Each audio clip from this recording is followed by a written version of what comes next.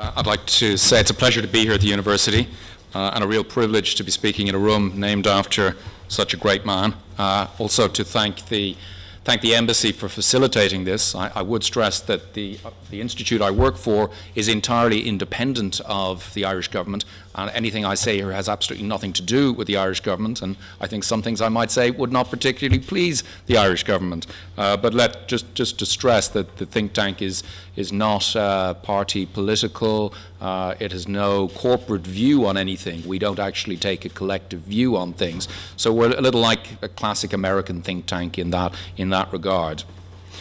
Okay, two things: discuss Ireland and then discuss the wider European political and economic context. Start with Ireland.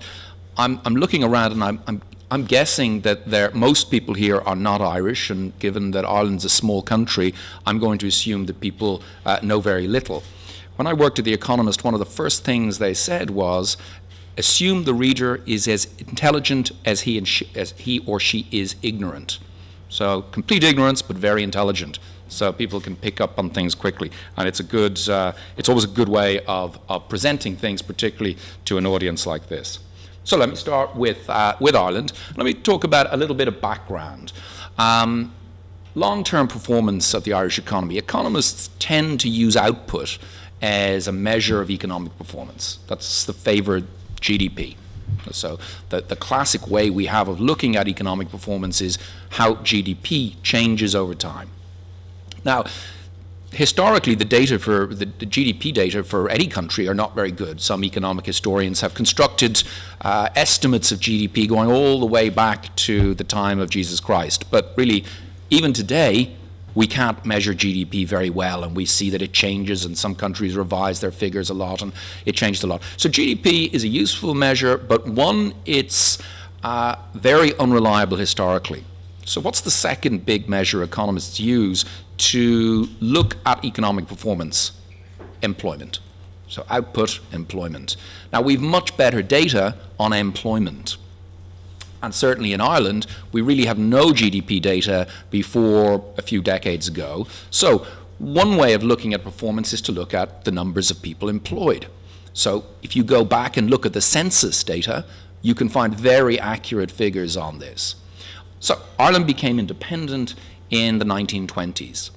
Now, this next figure shows how the pattern of employment has changed over almost a century, and I think it gives a very good, broad picture of how Ireland, a small economy, has performed over that time, and it is very unusual. So what do we see? We see for the first 30 or 40 years, employment didn't grow at all. Now, given that this was a period of the Great Depression, for example, and the Second World War, maybe that wasn't such a bad performance. But what's very interesting is in the 1950s, employment collapsed. Now, this is a time when the rest of Europe was enjoying a huge post-war reconstruction boom. And then for decades, there was really no change in employment over time. Now, we have good numbers from the OECD where we can compare employment. This period here in Ireland, from the 50s until the late 1980s, was the worst performance of any OECD country. No other OECD country grew employment in their economies by less than Ireland. So this was a really bad performance. But then things turned around very suddenly. And in this period here, between the early 1990s and 2008, Ireland went from being the slowest growing in employment terms to the fastest growing in employment terms in the OECD. So to go from the very bottom of the league table for 3 or 4 decades to the very top of the league table for 2 decades is really quite clearly a very unusual performance. So we may get into that. If there are any questions on that, I'm happy to take them. Okay, so let's move on. Peter very kindly mentioned the recovery in the Irish economy. It had a very, very big bubble, very similar to Spain, very construction, credit, bank lending focused, up until 2007, 2008. Both countries very similar developments in terms of their employment, output, credit growth. and property prices, and then it all came to an end, and their economies both had very bad crashes. So how has the economy recovered since that very, very deep crash? Peter mentioned that in 1 year alone, the economy contracted by more than 7%. So I'll go through a whole series of indicators just looking at the way the economy has performed quite quickly. I'm not going to stay. It's maybe a little more detailed than people here would have an interest in. Again, if there are any questions afterwards, please feel free. Or if anything's not clear while I'm speaking, feel free to put up your hand and interrupt me and ask a question. So if we look at employment over the past 4 years, we see something, again, very unusual. The Irish labour market is something very, we economists have difficulty predicting because it does very strange things. So as you can see, in 2010, 11, the collapse in employment continued. The biggest decline happened in 2008, 2009, but then very suddenly, which is unusual for labour markets tend to turn around quite slowly. Very suddenly, we had a V-shaped recovery in employment. So this is one of the best signs, both in terms of an indicator of the health of the Irish economy and also in terms of the human level. More employment is one of the best things you want in a recovery. So this has been a very positive change. The next slide looks at the number of people who receive unemployment benefit. And the numbers of people receiving welfare has been declining at an accelerating pace. So that's another good sign. So you can see every month more and more people stop receiving money for unemployment benefit because they found a job, they've started a business, they may have emigrated, they may have gone back to university or to study, to train, but the trend is very good and it's accelerating. Now let's quickly just look at the different sectors of an economy. In an economy like ours, the biggest part of the economy is the services sector. A few centuries ago it was agriculture, then it became industry, but now in all developed economies, the services sector is really by far the biggest. It's between maybe 60 or 80% depending on the economy. So let's look at what's happened in the services sector in Ireland over the past 5 years. So we could see that in 2009, the economy was still in contraction. But since then, it started growing, and there were periods where it really plateaued. But we see last year the sharpest acceleration in services output since the recession. So this is another sign that the momentum in the economy is gathering pace. Manufacturing, again, very important in all economies still. It's particularly important in the Irish economy, mostly because we have a very big multinational, mostly American sector. But this is the homegrown, the indigenous manufacturing sector, which is important, particularly important for employment, because it's very much more labor intensive than the American multinational sector. So again, we see a period of some recovery in 2010, not much recovery then, but more recently, a very sharp recovery. So again, manufacturing output is showing an accelerating rate of growth. So more positive signs from the manufacturing sector. Agriculture, still important in Ireland, but much, much smaller than the other sectors as is normal. Here, this is the exports of the agricultural sector. And as we see, not an acceleration more recently, but a very steady, positive trend. And finally, construction. And this next graphic shows the bubble period when the economy went completely crazy building houses mostly, but other things as well. So this is over 10 years, a little more maybe, 15 years. So we see that even looks like a bubble. It's completely crazy. So this is, the economy went crazy at this point, and then this massive decrease in output. But what do we see? Recently, some increase from a very, very low level. So even the construction sector, which was the real weak point in the economy, is beginning to come back. So we'd sort of hope that it would normalize somewhere around that level. So if it does, you can see clearly there's scope for a lot more growth in that industry to bring it back to kind of normal levels. Okay, GDP, GNP.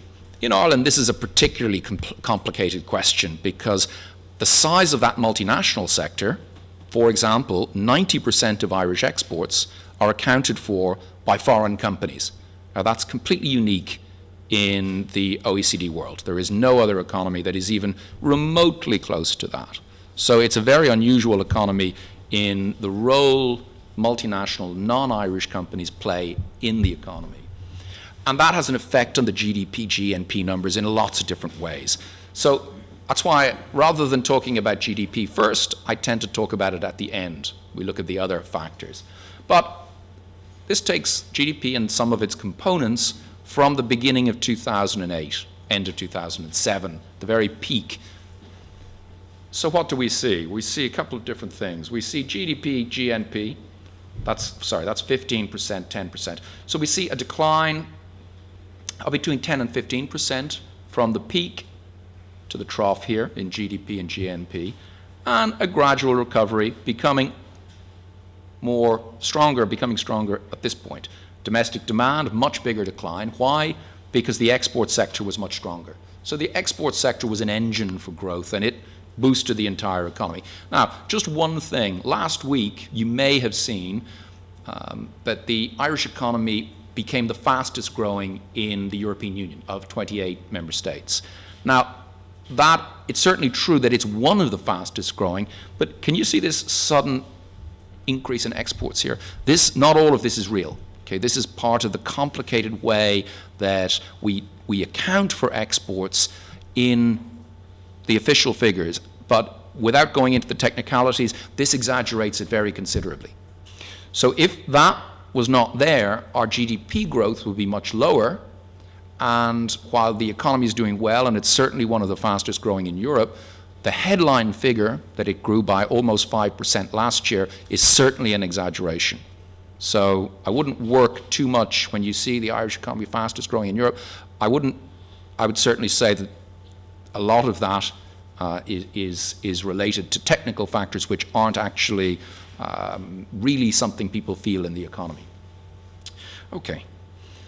So some of the weaknesses, most of the things I've spoken about so far are the strengths in the Irish economy. Some of the weaknesses, still in the economy, one of the things is that wages and salaries haven't increased.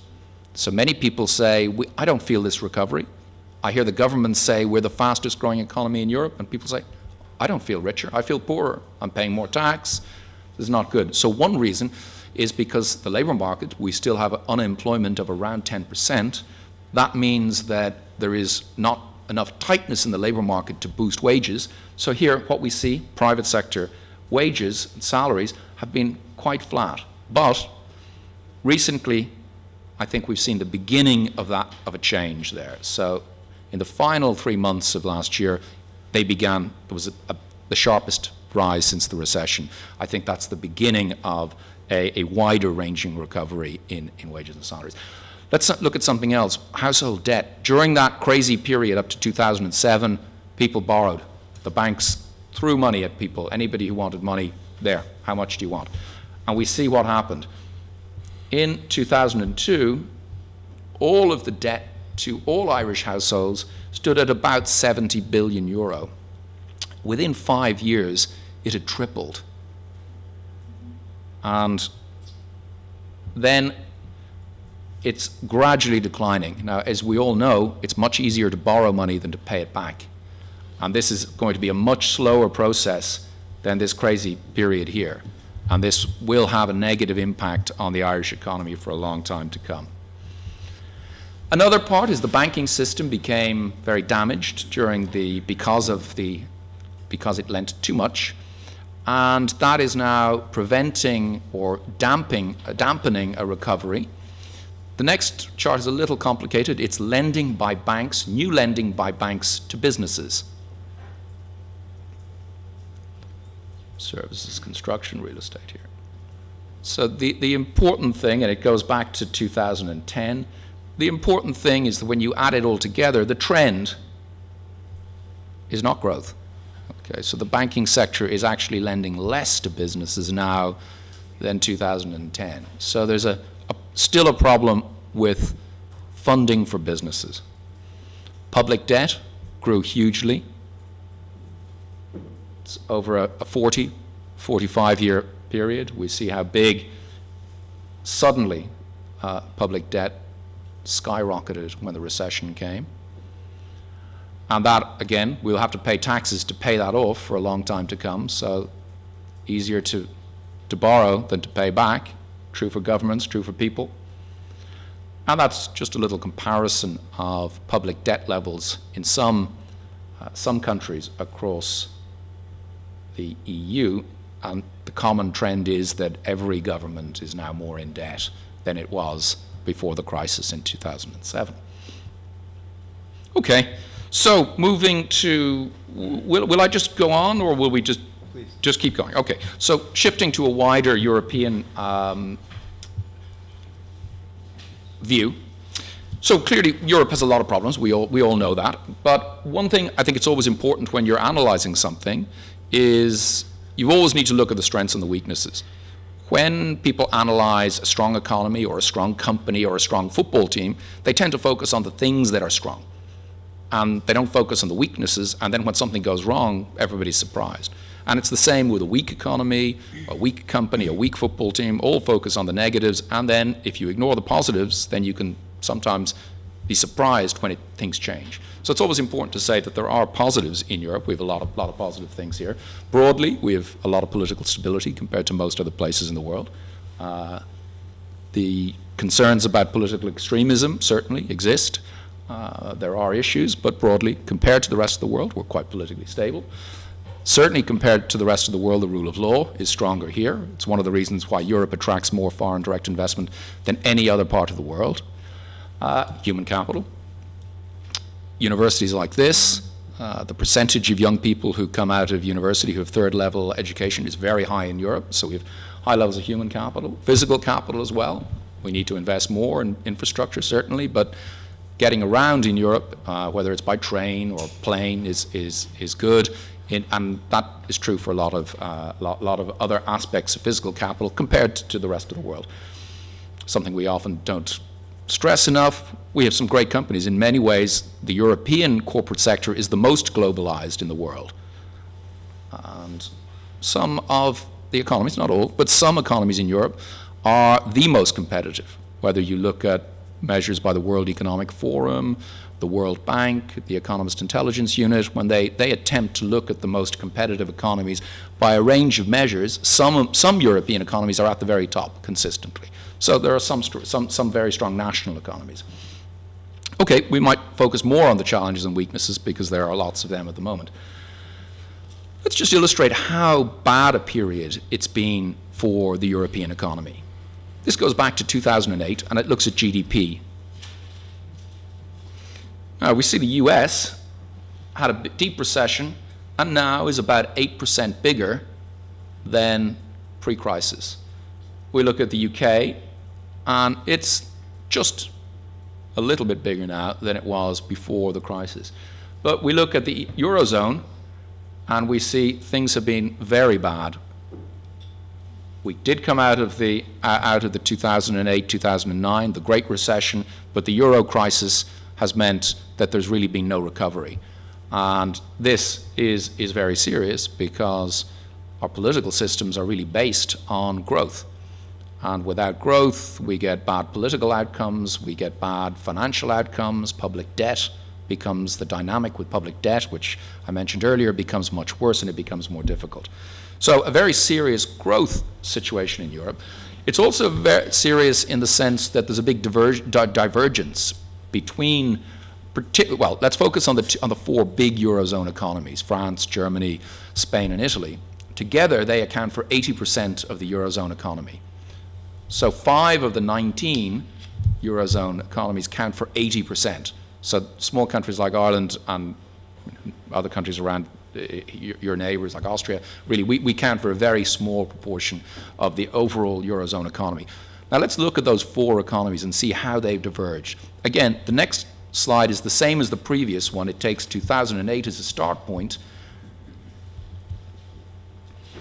And what do we see? Well, we see France is much more like Germany, which I think surprises a lot of people. People tend to think of France as being more Southern European, but it's not. And it's one of the things that people understate. France has a lot of weaknesses, but people often understate the strengths of the French economy, and there are much more strengths than particularly the Anglophone media would have you believe. Now, as you see, the French recovery hasn't been very strong, but it's bigger than it was before the crisis, and the performance has been closer to Germany, as that graphic makes very clear.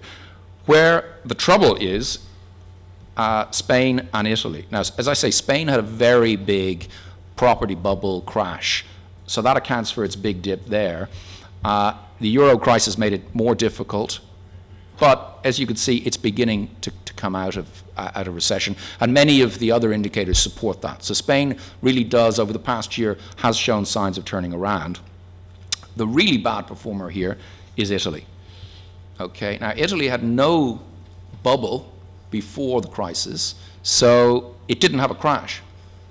It was growing very, very slowly, hardly at all, before the crisis, and it had one of the deepest recessions, as you can see, one of the weakest recoveries, and again, despite it not needing a bailout, because it didn't have a shock, so to speak, as many of the peripheral countries had, but as you can see, it really is going nowhere. And this goes up to the third quarter of last year. The fourth quarter of last year, yet again, showed no signs of recovery in Italy. And this really goes back almost 20 years.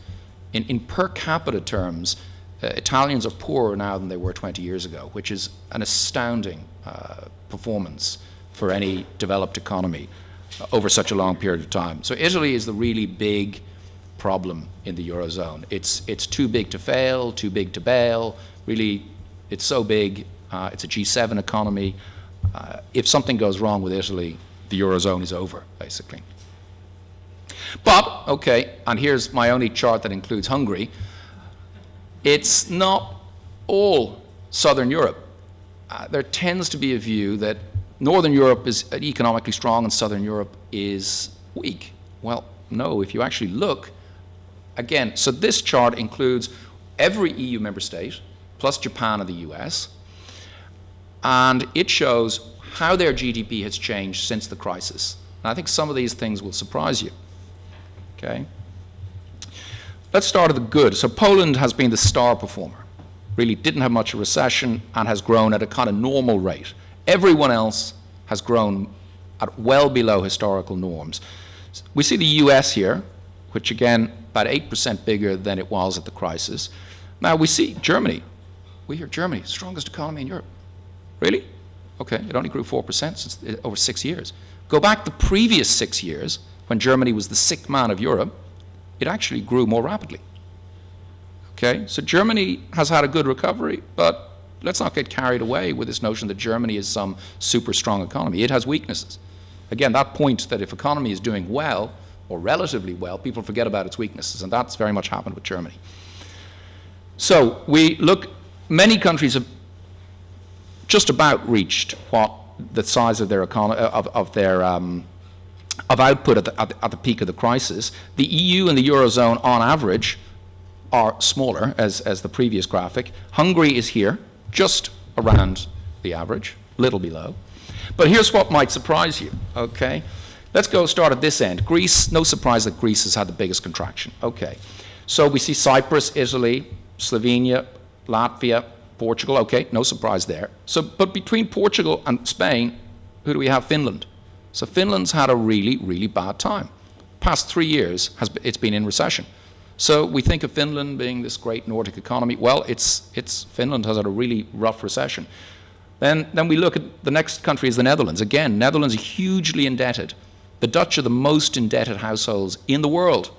Huge amount of debt, and that's one of the reasons it's weighing down their economy. The Danes are also very indebted. The Danes and the Dutch are the two most heavily indebted household sectors in the world. Again, that's had an issue for them. So as you can see, it's a mixed picture. It's not a simple north-south thing. Many of the northern economies have had a tough time of it. We've all had a tough time of it, more or less, but it's not as straightforward as north strong, south weak. Okay, and to put this in a bit of context as well, there is a debate in the economics profession about why there's been a long-term slowdown in rates of growth. Even if we forget about the past 7 years, we forget about Lehman Brothers and the crisis, let's look at what's happened over a longer period of time, and we look at a half century of GDP growth in Western Europe, the 15 developed economies, the 15 countries that were members of the EU before you folks from Hungary joined. And what do we see? Okay, that goes back to the 1950s. So GDP growth has been slowing down. You know, Robert Gordon, a great economist, US economist, calls this the end of growth. He believes that growth is historically not a normal thing. We had 150 years of it, and now it's all over. So now we've got to get used to going back to what the world looked like for centuries, which is we didn't grow. Who knows? You know, there's a big debate going on about that. Okay. This is interesting as well. It's not just Europe. Look at how the growth in the world economy has decoupled from the G7. Now, this includes Japan and the US. So we see the trend in global growth has been slightly upwards. This goes back to the mid-80s. Slightly upwards.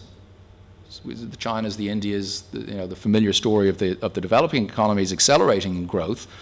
But at the same time, we see the G7 economies, the big industrialized economies, slowing down. And if we were to take the G7 out of this, we'd actually see a much greater divergence. If we took the G7 and the rest of the world, we'd see it considerably. It would be growing more like this, while the industrial economy is going downhill. So there is a big question about whether we've come to a period, the developed economies have come to a point where we're just not going to grow that much anymore. So that comes up twice. So some of the immediate challenges for Europe, I've probably gone on more than I should. So let me just throw these out for discussion. Okay, Greece, Brexit not going away on the agenda. Issues around political stability in some countries, move to the left in the periphery, move to the right in some of the core countries. Geopolitics, we'll just mention that very briefly below. Deflation, quantitative easing, will it work, can it work? Banking union, other issues around the euro. The euro is clearly a currency that has not worked to date. What needs to be done to make it work? Fiscal union, is that part of it? Profit tax, one particularly controversial issue for Ireland. And TTIP, trade with the US, that's on the agenda. Where's that going? Something we're very concerned about in Ireland, and sometimes when we have British guests visiting the Institute, sometimes we are more concerned about Britain leaving than British people. Because as a small country that's very closely linked to the UK, if they left, it would have a big effect on us. So there are issues that we see about free movement for Britain. Budget contributions has been something going back to Margaret Thatcher. The rise of UKIP, this withdrawalist party.